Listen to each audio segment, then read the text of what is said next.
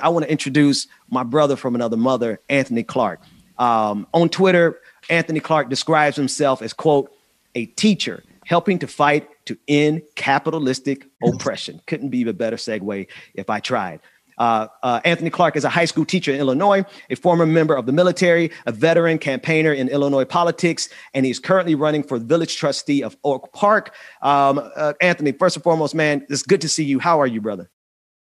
Man, I'm over here. Y'all testifying. Y'all was just preaching, so I'm feeling it, man. I'm thinking about all my overdraft fees, but I'm good. Hey, man, I know you said something prolific. I know you said something dope. I know whatever you said was amazing. I didn't hear it, but I know the audience heard it. So, man, it was me too. Y'all over here preaching for me. But such a pleasure to be on. Thank you all so much, for all that y'all do. And I'm looking forward to chopping it up a little bit.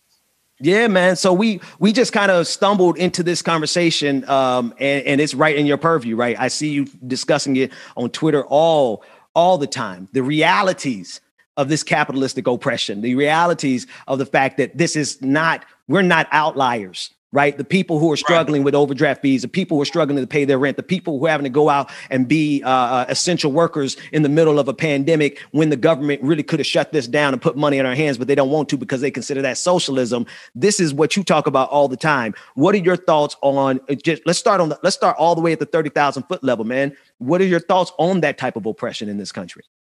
No question. I feel like the ultimate struggle is class struggle. We all have our identities. We all have our collective identities, which are extremely important. But, in my opinion, if we look at throughout history, racism, sexism, so on and so forth, they are tools utilized to maintain and justify capitalistic oppression. So when we fast forward to 2021, the issues that you are all talking about, it's by design. Because if we think about the stigmas and the perceptions that are attached to struggle, that are attached to being broke, it keeps individuals from being honest. It often keeps individuals, like you were saying, to be on social media, trying to front for the gram, trying to cap, as my students like to say, and present a lifestyle that, one, they cannot afford, two, is leading them to be further in debt, and three, is not realistic. So for someone like myself, I'm extremely honest and transparent. And, I don't know how much time we have, but I filed bankruptcy. I filed for bankruptcy. Completely open and transparent about that, because again, think about the stigma that is attached to debt, right? Think about the stigma that is attached to individuals filing for bankruptcy and how hard it is. And even our current president, roles that he's played in the past, preventing student debt from being addressed and eliminated through bankruptcy law. So I love to tell that truth, that it was the best decision I made, because I think one thing that isn't discussed often as a teacher, I started out after the military, making about $16,000 a year after taxes. Now, I'm finally in a teaching position to where I'm making six figures.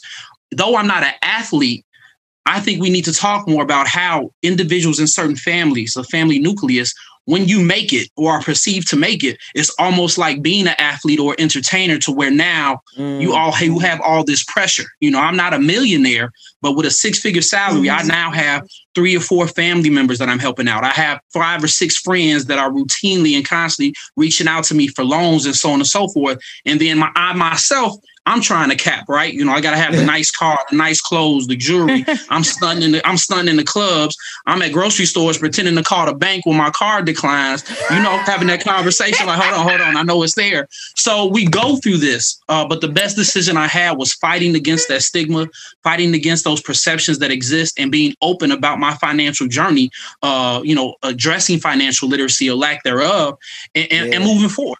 And we got to talk about it. We can't be embarrassed to talk about these issues, No. And I appreciate you framing it exactly the way you did, man, because there's the stigma attached to our oppression, right? And we got to think about where that stigma comes from. That stigma sometimes it is perpetuated by people in the same class structure, right? We do have a tendency to be like, oh, you struggling? And then we struggling ourselves. Like, oh, you ain't got this and we got it from Rent-A-Center. You know what I mean? We do have a way of capping and stuttering, you know what I mean? But the overwhelming preponderance of this stigma comes from the glamorous life that is imposed on us through television, entertainment, internet, social media, Instagram, right? And then people aspire to that. And as they aspire to that, they either become depressed because they have absolutely no chance of getting that life, or they spend all their good coins trying to get to that life. Meanwhile, we can't even get this government to pass a $15 minimum wage. We're stuck at $7.25. And you tweeted about this the other day. You said, please, someone name a job that you believe is only worth $7.25 an hour. And the visual representation, I mean, people like think about a $5 bill, $2 bills, and a quarter. That's what this system is telling us, Anthony, is the value of people's labor for an entire hour. Speak on that for me. It's a huge issue that exists at the federal level. And like you stated, I was thinking about that pot line. We got money for wars, but we don't have money to feed the poor. Meanwhile, we're begging for a $15 federal minimum wage when we know in reality, $15 is not even enough. We truly need a livable wage. 15 isn't enough, but we can't even get that. But meanwhile, we're bombing Syria. Meanwhile, we're still in a forever war. Meanwhile, we can't get a stimulus check that was supposed to be $2,000, but the math is funny. So now we're at $1,400, but still don't have it. So, we could go down this rabbit hole and continue. But again, it's by design because it's about profit margins at the end of the day. And no matter if your title is a Democrat or Republican, they're invested in profit margins. They're invested in providing socialism to corporations, while individuals, again, are chastised and judged for wanting greater help from the government. And I'll end it here. What's so treacherous about it is if we think about the civil rights movement and before desegregation, when we had thriving Black communities, rich socioeconomic communities like Tulsa, Oklahoma, so on and so forth, they were destroyed. They were literally bombed. Right. People were literally killed because we weren't reliant on that white dollar. They want us to be passive. We could go back to chattel slavery and the enslavement of Africans. They want us to stay prayed up, drunk, and broke. So that's why when you go into the hood, what do you see? You see churches, liquor stores, and these loan places. They want to keep you in debt because it's a new form or a continued form of enslavement. Absolutely. Absolutely. I want to bring my colleague, Rebecca Azor, into the conversation. But before I do, I want to follow one last question with you as you were talking about your background in serving in the military, understanding the role of the military in this country and the global imperialism. But from your perspective, you tweeted out that you entered into a poverty draft, serving 6 years of active duty to survive. Talk about that specifically in terms of how the military is oftentimes a way out for poor people, but it's also exactly targeting poor people. Definitely. It's a huge issue that exists. I was struggling. I moved to Atlanta after high school and I just found myself in a financial bind and lost. I was looking for housing. I was looking for employment. I was looking for food. And I was at the point where I couldn't rely on my parents because even though they loved me and sacrificed everything, they were struggling themselves. So when we look at military recruitment, because we, of course, no longer have the draft, where do military individuals usually recruit? Where are recruiting stations and ROTCs usually set up? In the hood, in urban communities with lack of investment in their public school systems, because we know how property taxes are inequitable and lead to further oppression. But that's what it is. It's a poverty draft because the military dangles in front of you. If you join and you fight this rich person's war, we will provide you with housing. We will provide you with food. We will provide you with employment. And you could pay for your education in the future with the GI Bill. So that's what was dangled in front of me. And when I entered into the military, one, I found and learned how struggle is universal, because when we went to other countries and other territories, so on and so forth, you saw poverty. Struggle is a universal language. I may not have been able to understand them verbally, but I understood their poverty. I understood their struggle. But yet we use codes and we use titles to present them as enemies when they're simply trying to survive as well. These are not insurgents. These are not my enemies. These are individuals living within the struggle as well, doing what they need to do. And they look at us just as we look at them. One person's terrorist is another person's patriot. So the military was a huge wake-up call for me. And I ended here, but, I was a airplane mechanic. And the fact that we have to perpetually train, for war, and one tire one tire costs like $450. And we were on one plane, we were probably going through 3 to 4 tires per day. So we know where that money is going. We know why it's upmarked and so on and so forth. I mean, it's a hustle. It really is. And we're hustling on the backs of the people of this country. And the money that we spend on this military industrial complex could truly go to education, could truly go to infrastructure, could truly go to housing and food insecurity. But yet it does not.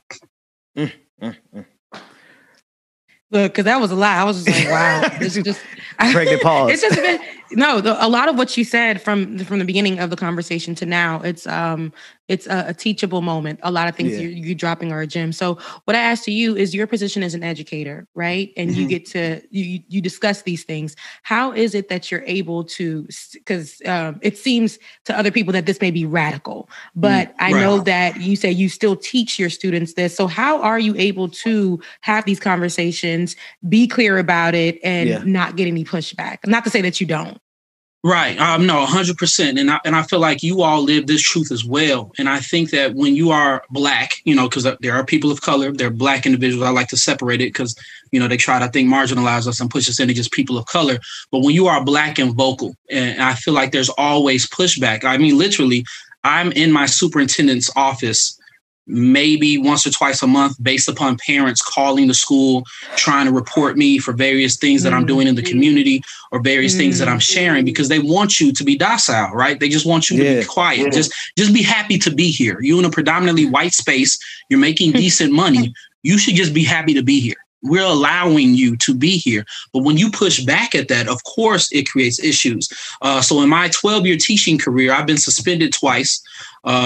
With pay, thankfully, due to, union support. But I've been suspended for a total of 6 months in my teaching career based upon the last time I was suspended. They stated that I was radicalizing students and teaching students how to protest. So there's always pushback, but there's a saying that I have that when you rock the boat, you better be ready to swim and able to swim. And, I have to make that decision that I'm not going to be promoted. I'm never going to be a school administrator.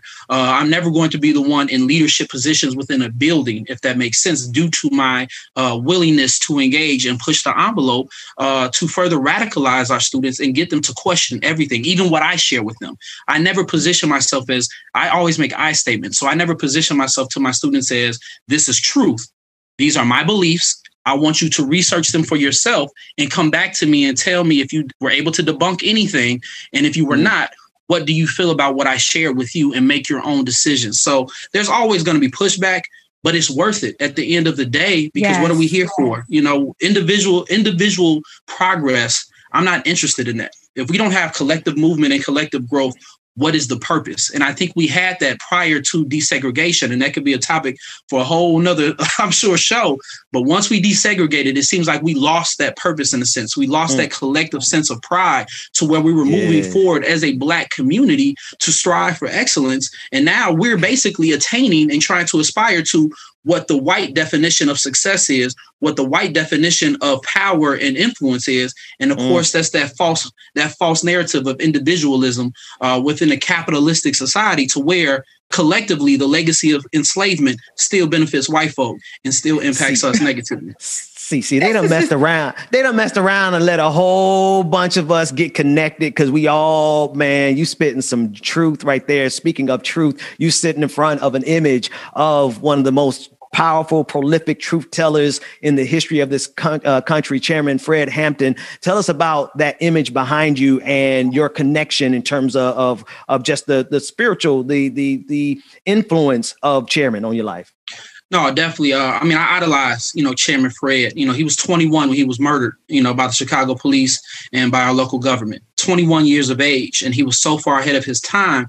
And one thing that I realized, and again, this may be a little bit controversial, but I truly feel like those that were tapped into and truly addressing class issues, they're no longer here. They either had to leave the country or were murdered or were incarcerated. I talk about that all the time. So that's why, again, I'm just going to say it. That's why MLK is gone, but we still have a Al Sharpton or Jesse Jackson. I'm just keeping it 100. That's why Chairman Fred Hampton was murdered.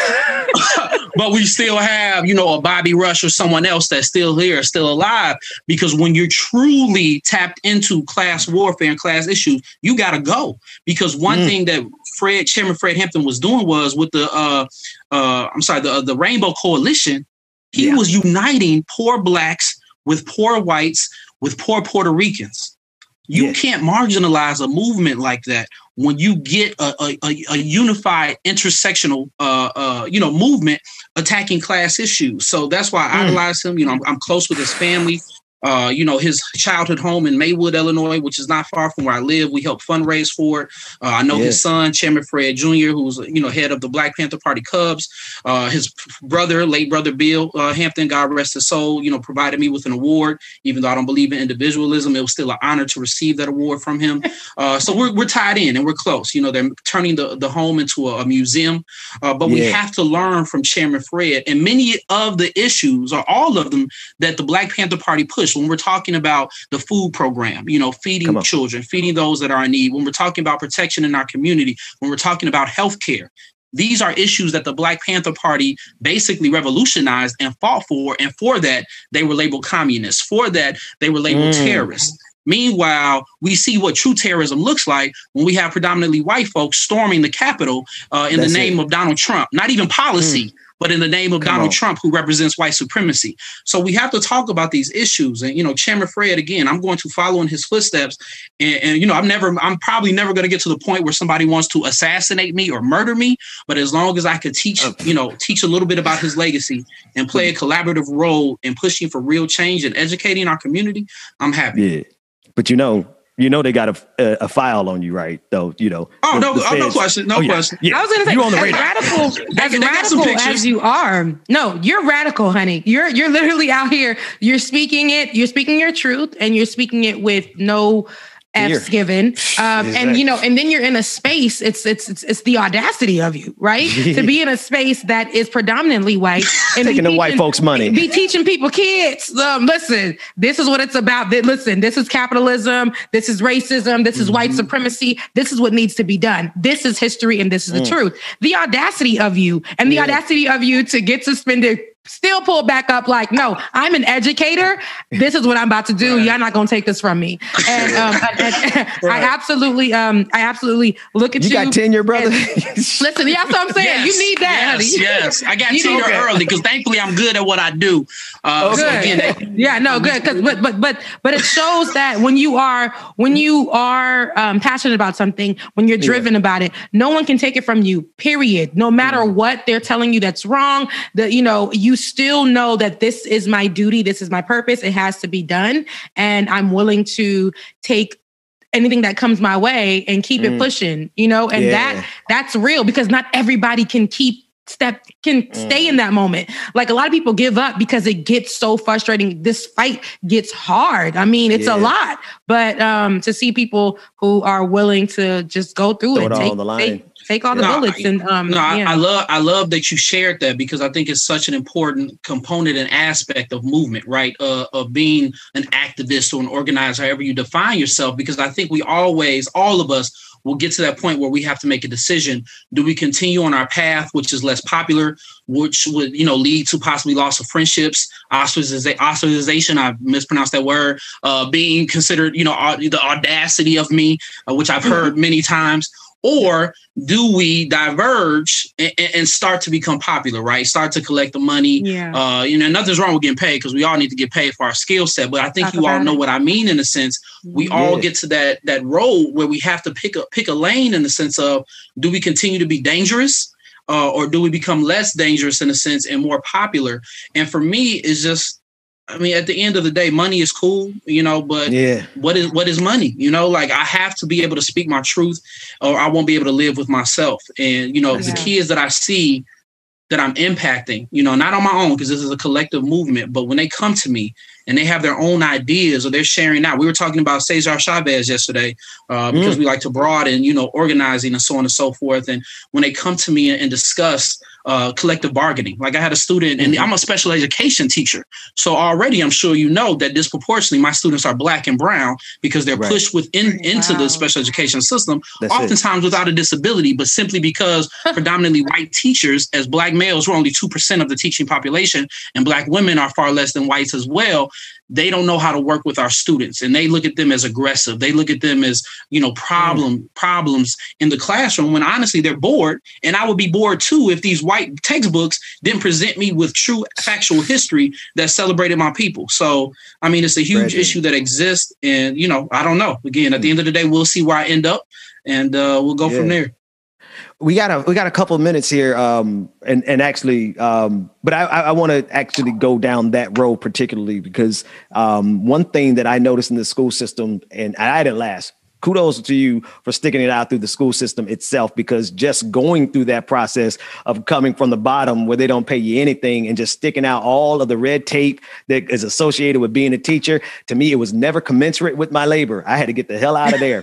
That said, what are your thoughts about the way special treatment is given, and rightfully so, to groups who need the special attention? I forgot the exact definition of it, designation of it. But when I was a teacher, I noticed one of the biggest challenges for my students that was never included in the IEPs and never included in those type of evaluations.